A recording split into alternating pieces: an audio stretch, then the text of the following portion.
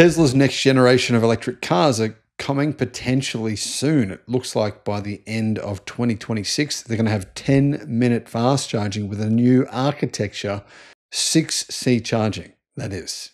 Hello, my friends. Welcome to the channel. I'm Sam Evans. You're watching the Electric Viking. Thanks for tuning in. So, guys, what is going on here? Well, in an interview with Peter Diamandis in late December that was just aired, I believe, yesterday, Musk, he revealed new Tesla tech that has never been mentioned anywhere else. He actually talked about a few things. There's a new Tesla battery. We don't know what the actual cells in that battery are, but it's in the Tesla Model Y that was just revealed yesterday. But in this long-form interview, Elon revealed that Tesla's next-generation battery architecture is targeting 6C charging with an internal benchmark of 10 minutes to get from 10 to 80%. That single statement matters more than anything else he said, I think, probably, because that puts Tesla directly into Chinese EV territory. And that Tesla have no choice but to do this, by the way, because their Chinese rivals are doing it. And it matches the charging speeds we're already seeing from BYD, from Zeekr, from other Chinese EV manufacturers. It also explains why Tesla is suddenly obsessed with lighter battery packs. Now, this new battery in the Tesla Model Y that was revealed yesterday, it gives the Model Y 660 kilometers of range, more than 400 miles. It's about just under 410 miles of range, and it's only a 74 kilowatt hour battery. So getting back to the charging speed, 6C charging, what does that actually mean? I mean, in China, we hear this stuff all the time. It's got 4C charging, it's 5C, it's 6C. Someone even mentioned 10C one day. 6C charging simply means charging a battery at 6 times its total capacity per hour. On a typical 80 kilowatt hour battery, that means peak charging power of 480 kilowatt, a real world average of 330 to 350 kilowatt to hit 10 to 80% in 10 minutes. So that is probably going to be the charging speed maximum of Tesla's next generation cars, 500 kilowatt charging speeds, based on what Musk is saying, 10-minute charging is coming. And apparently, it's actually going to come to the Cybercab first. So the first car will be the Cybercab. Then they're going to actually bring it as well to, it's confirmed, the new Tesla Roadster, and obviously other vehicles as well, maybe the Cybertruck as well. Now, in this context, most Western EVs today operate at 2C or less, so around 30-minute charging. Tesla's current supercharging peaks around 250 kilowatt for all of its cars except for the Cybertruck. Meanwhile, Chinese brands like Zeekr and XPeng and BYD, they're already deploying 5C to 6C systems, in fact, even faster than that, with the new Zeekr 001, which has 1,200 kilowatt fast charging. So when Elon says this is Tesla's internal benchmark, what he's really saying is Tesla is no longer leading charging, it's catching up. Guys, this is not about convenience necessarily, this is about competitive survival from Tesla.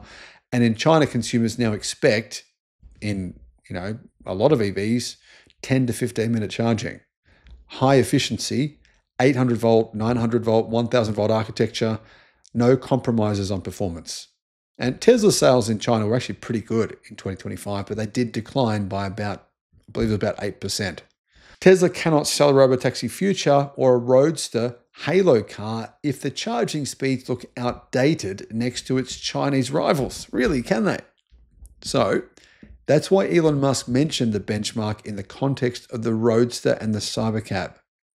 If autonomous vehicles are going to operate continuously, charging time becomes the bottleneck. You don't want them to be sitting there charging for a long time because then you're not making money. 6C charging isn't optional for that future. It's required.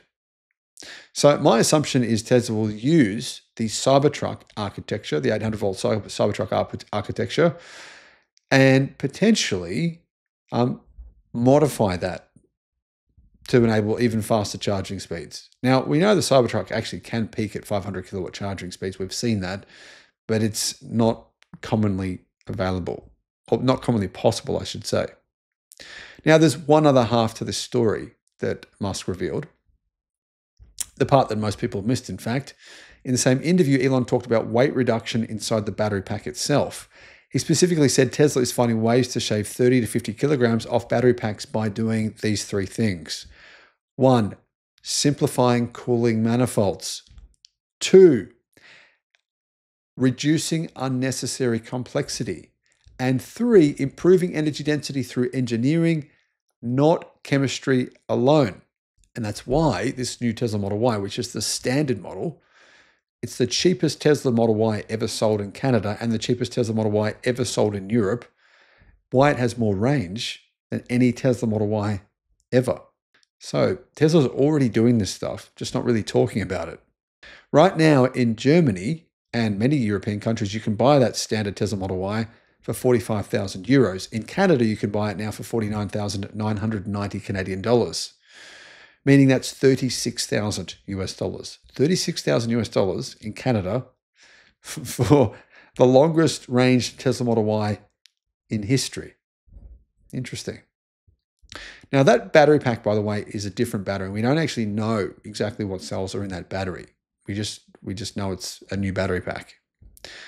Now, if you think about it, high C rate charging and heavy battery packs don't really mix, right? The heavier the battery pack, the harder it is to cool, the more thermal stress under fast charging, the lower the real-world efficiency. So Tesla's push back toward lighter battery packs and away from lithium iron phosphate batteries is not cosmetic. This is not a lithium iron phosphate battery in this standard Tesla. So they've gone away from, not just in the United States, obviously, but also in Germany and Europe and Canada now. They've gone away from lithium iron phosphate and they're now using NMC batteries because they're lighter and more energy dense. So interesting what Tesla's doing here. Tesla's push towards lighter packs is not cosmetic. It's also required to make 6C charging viable at scale. So this suddenly explains something we've already seen in Europe, which was today, and that is the efficiency of this new Tesla Model Y. It has 12.7 kilowatt hours per 100 kilometers. That's not Chinese numbers for CLTC, that's WLTP, right? 12.7 kilowatt hours per 100 kilometers. That's the most efficient Tesla Model Y in history by a decent margin. It's significantly better efficiency than previous versions. Now, I should mention, I believe it's got smaller wheels as well, and that helps. But this lines up perfectly well with what Elon described in his interview with Peter Diamandis. The industry label for this new battery it's called YB8LR. And this is basically confirming a lighter, simplified battery, higher usable efficiency, better thermal behavior, and compatibility with faster charging architectures. Now, unfortunately, this Tesla Model Y doesn't have this new architecture that Musk has talked about. That's first coming to robotaxis and Tesla other general vehicles, I'd say probably in 2027. But Tesla is quietly testing its next generation battery philosophy in current production vehicles, not its architectures, but its battery philosophy. And you can clearly see that it's also learning from China, from some of its rivals in China. It's being pushed a little bit.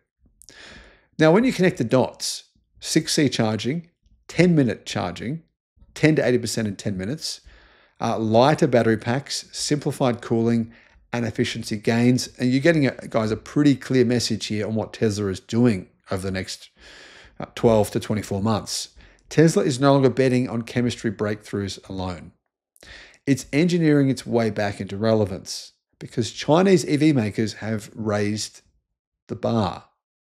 And this time, well, Elon hasn't overpromised. He's kind of described the benchmark, not an actual launch. So he's saying this is what we're going for, but he hasn't given any timelines on when it's going to happen, except for Cybercab. We know he has given a timeline on Cybercab. This does suggest Tesla knows how hard this is, though, to improve the efficiency to this level and to bring out this new 10-minute fast charging. 10-minute charging, guys, it isn't the future. It's the present. It's very real. It's here now. Tesla knows it. They know they have to react, and it appears as though they are.